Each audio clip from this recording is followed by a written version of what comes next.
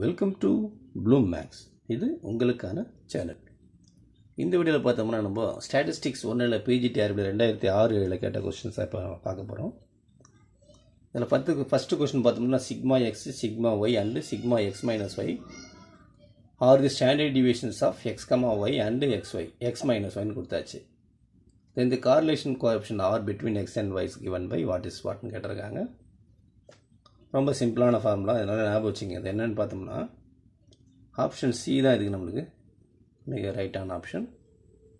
Sigma X square plus sigma Y square minus sigma square of X minus Y divided by 2 into sigma X sigma Y.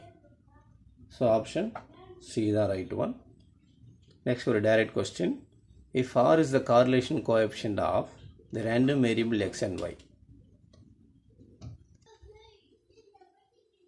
So direct question தான் நமக்கு இது. என்ன கேட்டிருக்காங்க ஆக்சுவலாக regression coefficient X on Y, X and Y, that is X on Y தான் அது.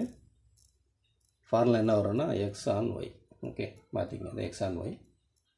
So R sigma X pi sigma Y.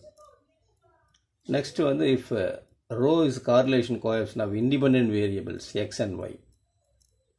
முன்னாடி தான் நம்ம பார்த்தோம் ஆக்சுவலாக கார்லேஷன் கோஎஃபிஷியன்ட் வந்து இண்டிபெண்டன்ட் வேரியபிள் போட்டால் என்ன ஆகும், நம்மளுக்கு கோவேரியன்ஸும் 0 ஆகும், இதுவும் அன்கார்லேட்டட். அப்போ ரோ வேல்யூ வந்து நம்மளுக்கு 0 வரும்.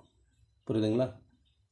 அதாவது டூ இண்டிபெண்டன்ட் வேரியபிளுக்கு கார்லேஷன் கோஎஃபிஷியன்ட் போட்டாலுமே கோவேரியன்ஸ் போட்டாலுமே அது அன்கார்லேட்டட் வரும். ஸோ இங்கே 0 தான் நம்மளுக்கு ரைட்டான ஆப்ஷன். நெக்ஸ்ட்டு ஃபோர்த்து கொஸ்டின் பார்த்தீங்கன்னா ஒரு ஸ்ட்ரைட்டாக ஒரு தேரத்தை கொடுத்தாச்சு. ஆல்மோஸ்ட் ஃபைன் பண்ணியிருப்பீங்கன்னு நினைக்கிறேன். Very famous and we are often using this theorem இல்லையா? S, it is a base theorem. Base theorem வந்து கிளியராக தெரியுது நம்மளுக்கு. இதில் என்னென்னு பார்த்தீங்கன்னா ஃபஸ்ட்டு தான் இந்த பேஸ் தேரம், செபிஷியஸ் இன்இக்வாலிட்டி, இதெல்லாம் வந்து டிஃபால்ட்டாக பார்த்து வச்சுங்க. ஃபிஃப்த்து கொஸ்டினில் பார்த்தோம்னா the distribution function capital F of x of a random variable. நான் ஆல்ரெடி சொல்லியிருக்கேன் உங்களுக்கு. ஆக்சுவலாக டிஸ்ட்ரிபியூஷன் ஃபங்க்ஷன் என்னது, ஆக்சுவலாக நான் டிக்ரீசிங் ஃபங்க்ஷன். சரிங்களா?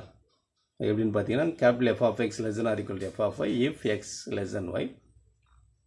ஆல் டிஸ்ட்ரிபியூஷன் ஃபங்க்ஷன்ஸ் ஆர் மோனோட்டானிக்கலி நான் decreasing. So option B is the right one.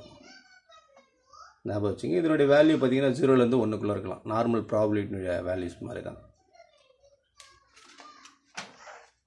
Sixth ரொம்ப சிம்பிளான question and very direct question. If F of X ஒரு ஃபங்க்ஷன் கொடுத்தாச்சு, லிமிட் வந்து -∞ ப்ளஸ் ∞. இந்த வேல்யூ ஆஃப் ஏ கேட்டிருக்காங்க. ஸோ பிடிஎஃப் ஆக்சுவலாக ப்ராபபிலிட்டி டென்சிட்டி ஃபங்க்ஷன் என்ன அர்த்தம், -∞ plus ∞ F of X DX ஒன்று எஃப் ஆஃப் எக்ஸ் வேல்யூ போட்டாச்சு. அழகாக ரிலீஸ் பண்ணுங்கள். இன்டகிரேஷன் பண்ணால் tan inverse 1/a tan inverse x/a வந்துடும். ∞ ப்ளஸ் ∞ மைனஸ் ∞. இந்த மைனஸ் மறுபடியும் இருந்தால் ப்ளஸ் ஆகிடுங்க. 2 டைம்ஸ் ஆஃப் tan இன்வெர்ஸ் ∞ எதுக்கு வரும், 90 டிகிரிக்கு வரும்.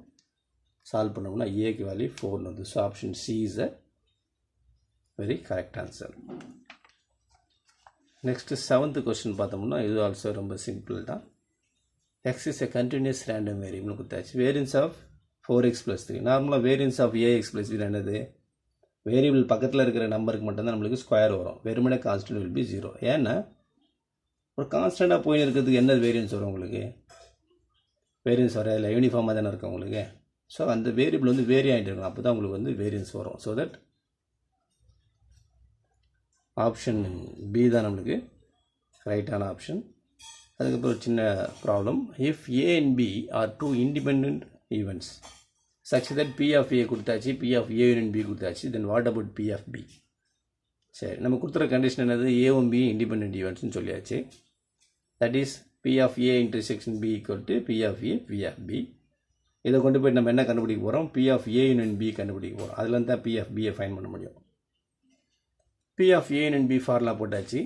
இதில் இந்த ரிசல்ட் வேல்யூ மட்டும் போடுறோம். இங்கே பி ஆஃப் பியை காமன் எடுக்கிறோம். காமன் எடுத்து இதில் பி ஆஃப் பியை கண்டுபிடிச்சோம்னா இந்த வேல்யூ வருது. இதில் தெரிஞ்ச வேல்யூலாம் சப்ஸ்டியூட் பண்ணுங்கள். we get 0.6 is the last. Option D is the perfect. புரியுதுங்களா? ஸோ அடுத்த 9th கொஸ்டினை பார்த்துடலாம். 9th ஆல்சோ வெரி சிம்பிள் தான். இந்த டென்சிட்டி ஃபங்க்ஷன் கொடுத்தாச்சு. e of 3x square minus 2x. அப்போ மீனும் variance sorry e of xம் e of x ஸ்கொயரை கண்டுபிடிக்கணும். லிமிட்டும் தெரியும். ஐ திங்க் அப்படியே பார்த்தாலே உங்களுக்கு புரிஞ்சிடும். It's very no need to explain. So பார்த்தோம்னா e of x ஸ்கொயர் வந்து 2 வருது. e of x வந்து 10 e of x square 3, e of x 4/3. எட்டுமே நம்ம ஈக்குவேஷனில் போட்டோம்னா 10/3 option A is correct one. So next ஒரு வெல் ஷஃபிள் கார்டில் கேட்குறாங்க. ரொம்ப சிம்பிளானது தான். என்னென்னா 2 cards are drawn from a pack of 52 cards in a succession. Then the probability that both are queens when the first card is not replaced. ரொம்ப சிம்பிளான விஷயம். இதில் ரீப்ளேஸ் பண்ணலை. அப்போ ஃபஸ்ட்டு நம்ம என்ன பண்ணுறோம், ரெண்டில் வந்து ஆக்சுவலாக ஒன்று எடுக்கிறோன்னா மொத்தத்தில் 4 சான்சஸ் நம்மளுக்கு. குயினில் 4 இருக்குது. ஸோ அந்த 4ல் 1 எடுத்துடுறோம். இப்போ மீனிங் அப்போ இங்கே 3 ஆகிடும். ரீப்ளேஸ் பண்ணதுனால 51. General probability 4/50. ஸோ மல்டிப்ளிகேஷன் பண்ணோம்னா 1/221. That is option C. Without replacement சொல்கிறாங்க, வேறு ஒன்றும் இல்லை. 11th problem also simple. If A and B or any 2 evens and P of A equal to ஒரு வேல்யூ கொடுத்தாச்சு, பி ஆஃப் பி கொடுத்தாச்சு, P of A into section B கொடுத்தாச்சு, P of A union B whole bar கேட்குறாங்க. So P of A union whole bar என்ன formula போடலாம், 1 minus P of A union B. So P of A union B கண்டுபிடிப்போம். கண்டுபிடிச்சா 0.94. எடுத்து formula apply பண்ணோம்னா 0.06. Option D is a perfect one. சரிங்களா? Question paper முடிஞ்ச வரைக்கும் படிங்க. ஏன்னா உங்களுக்கு வந்து ரிப்பீட்டேஷன் வரும். ஓரளவுக்கு கவர் ஆகிட சிலபஸ் உங்களுக்கு. இந்த வீடியோ பிடிச்சிருந்தால் லைக் பண்ணுங்கள், ஷேர் பண்ணுங்கள், சப்ஸ்கிரைப் பண்ணுங்கள். மறக்காமல் பெல் ஐக்கனை ப்ரெஸ் பண்ணுங்கள். அப்போ தான் நம்ம போடக்கூடிய வீடியோ உங்களுக்கு தொடர்ச்சியாக வந்துகிட்டே இருக்கும். பட் எஸ்பெஷலி இந்த வீடியோ பிடிச்சிருந்தால் தம்ஸ் அப், லைக் ப்ரெஸ் பண்ணுங்கள். மீண்டும் இன்னொரு வீடியோவில் சந்திக்கலாம்.